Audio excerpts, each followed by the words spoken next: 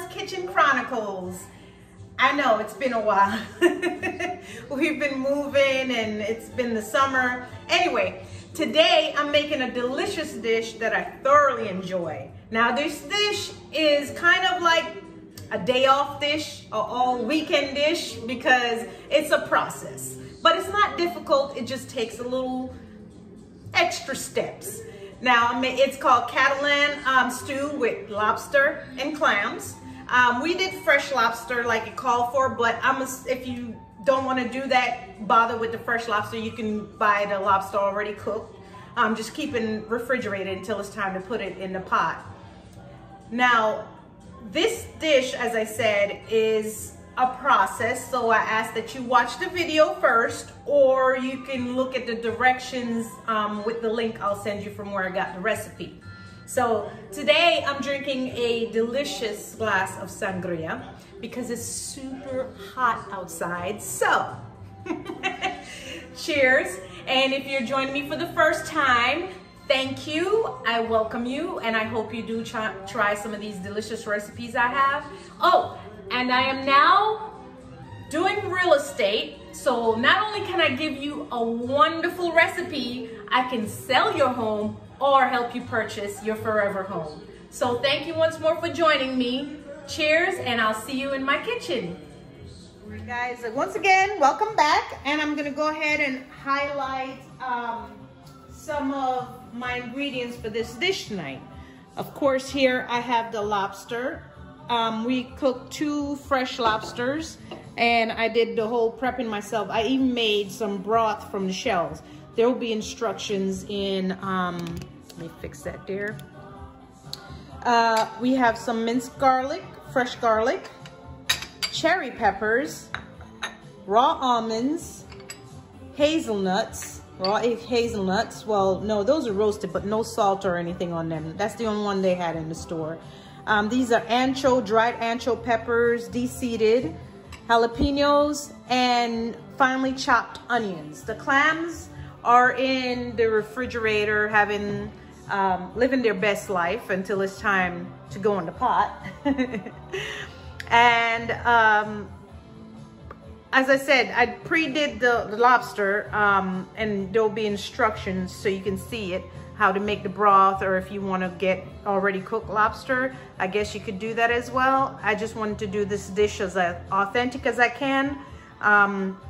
These are cherry peppers because there's some of the peppers in the recipe that I just couldn't find at the store, so I was able to find substitutes. Okay, guys, you're gonna go ahead and boil your anchos for about 10 to 15 minutes until they are softened. Okay, I would say about 15 minutes. You just let it boil until it gets soft, then you're gonna pour off the water. Okay, guys, another part before we start even cooking this meal is you're gonna set your oven to 400 degrees, and you're gonna put in your hazelnut and almonds and roast till they're dark brown, about 12 to 15 minutes. And once that happens, once it's roasted and done, you can take the skin off of the hazelnuts. You can go ahead and rub the skin off the hazelnuts. We have the oil heating to fry the bread. Joe's going to be the bread fryer today, so we can get make our paste. All right, so we'll be right back with the frying of the bread. All right, we're going to go ahead. The oil is ready, and we're going to put the bread in, and we have to fry it until it's brown, not burnt, but brown. And if it looks like it's getting, now in this recipe it says 2 slices of bread, but this is the bread we had, and it's what we're using. So we'll go ahead and let one side fry, and then we'll, like I said, all the instructions will be there. Okay. Okay, the bread didn't take all the way 5 minutes to fry. We did how long, Joe? Like 2.5. 2.5. So this is what the brown looks like. I'll probably put another flip on it again. But yeah. That is basically what they're looking for right there. No more than that. Well, it's going in the paste anyway. Okay, right. So the bread's done. I'm supposed to cut it in cubes, but it's so crunchy and stuff. I think I'm gonna break it up because it's gonna go in to make the paste. Also, with the ancho peppers that I boiled, I poured off the water, but I did leave a little bit to put in, a little bit of water to put in the paste. I'm gonna show you how much I did just because I wanted it to make sure. See, I'm the cameraman too. See the little bit right there? I did that so that when I'm blending, because this is, I have some of the bread in there already, and I'm gonna go ahead and start with that, with blending to make the paste, and then I'll put the rest in. Now, my paste is ready to get to the next step. And I gotta tell y'all, it really does smell good. Really does smell really good. Next step, guys, we're gonna go ahead and saute the onions. My olive oil is ready. Let's get this going. Oh yeah.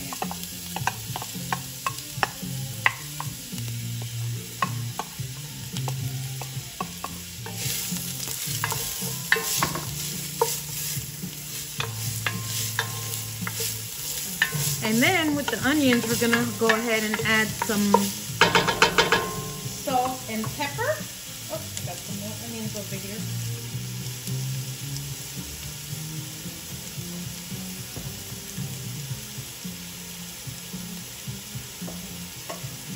This is how much salt I'm putting in for now. Not that much, but you can salt and pepper to your taste.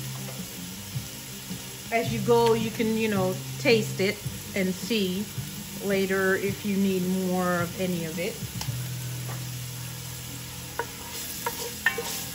And we're just gonna let this cook to get some color onto it, and then we'll go to the next step. All right, let me see if I can. Okay guys, my onions, my 10-minute almonds up, and it got the nice brown color it's supposed to have, being cooked on medium heat.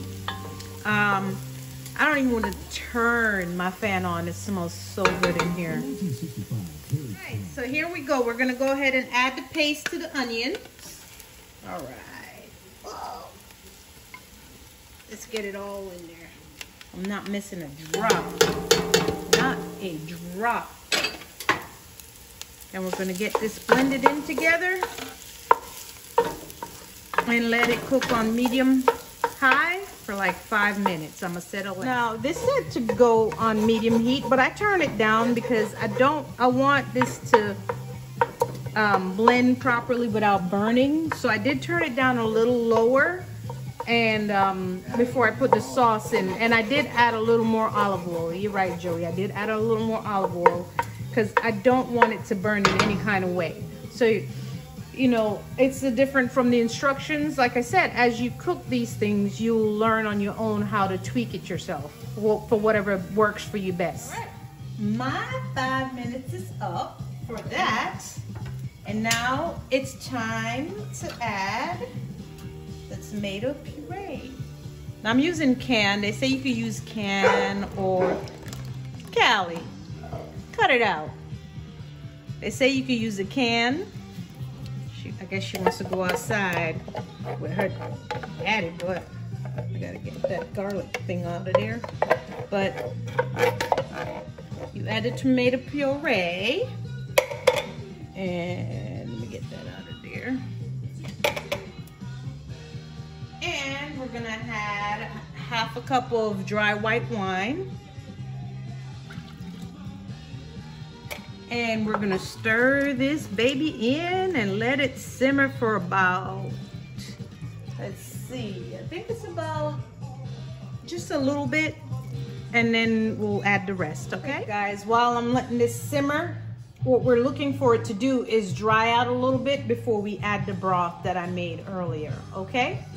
The pot simmered. I'm just gonna stir it a little bit.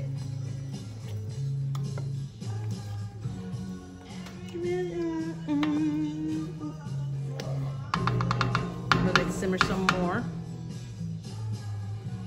I set it on a 5-minute timer to see how much it'll dry out simmering on 5 minutes. Waterlit sunset. Actually, I really just came back on because I wanted y'all to hear this song. 5 minutes is up, but I mean, it doesn't look too dried out. Like they said, it should get dried out a little bit. So I'm gonna do 5 more minutes and let it simmer 5 more minutes and get a little, see what happens after that before I add the broth. All right, guys, it's less than that last 5-minute timer I set to simmer it a little bit more, and I think it's good with it drying out. So we're gonna go ahead and add that 8 cups of broth I added. So I'm gonna have this with the broth simmer for 10 minutes so it could start to thicken up. I stirred it in really good, and if there was any bits on the bottom from when I simmered the stuff earlier, that's all brought up now. So I'm gonna let this simmer for 10 minutes and then we shall be back. I think it's a beautiful looking thing right now. What do you guys think? Let's go ahead and add our broth. See, I made the broth with the shells, so of course, you know, I strained it off once it was done. And honestly, guys, that was my first time making broth from scratch. Oh boy, this is gonna be a tough one. It's like splashing everywhere, but I can get it all in there. You know how many times I've cleaned up this kitchen today just by prepping this meal? So if you're not a kitchen prepper person, I suggest maybe you know this meal's not. This is it's kind of a complicated meal, but it's not hard. But it's a lot of process. A lot of process to get to the deliciousness. Okay, guys, so it's been over 10 minutes and it's getting thick. But I would say you gotta let this simmer and get as thick as it possibly can to your liking. So I'm just letting it simmer and cook and get thicker before I even put the clams and lobster meat in. So it's way more than just 10 minutes, just so y'all know. All right, guys, so this has been simmering for a while.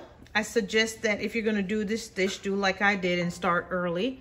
And it's pretty thick as I want to. So now I'm gonna bring it to a high simmer before I add the clams, because look, it's pretty thick. If you want it thicker, you could let it sit as long as you want, because it's like if you're gonna make pasta sauce from scratch or something, you know, you cook it for hours. Okay, guys, so this is a vigorous simmer, and Joe's gonna go ahead and put the clams in. They're all good, babe? Yeah.